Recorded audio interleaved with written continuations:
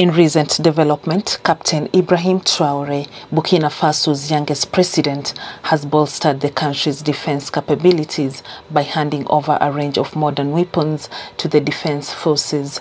This initiative aims to combat terrorism and jihadist threats across Burkina Faso.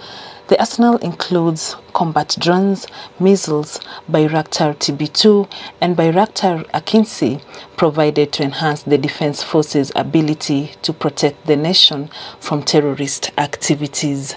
Captain Traore expressed confidence in the performance of these weapons, highlighting the effectiveness of Bayraktar TB2 and praising the advanced capabilities of Bayraktar Akinci, which exceeded expectations during rigorous testing.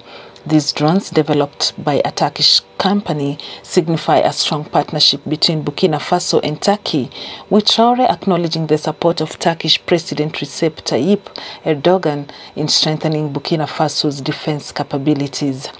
Traore emphasized the importance of citizen contributions in acquiring these weapons, thanking Burkinabe people for their support in enhancing the country's defense capabilities. Overall, the acquisition of these modern weapons marks a significant milestone in Burkina Faso's efforts to combat terrorism and ensure the safety and security of its citizens.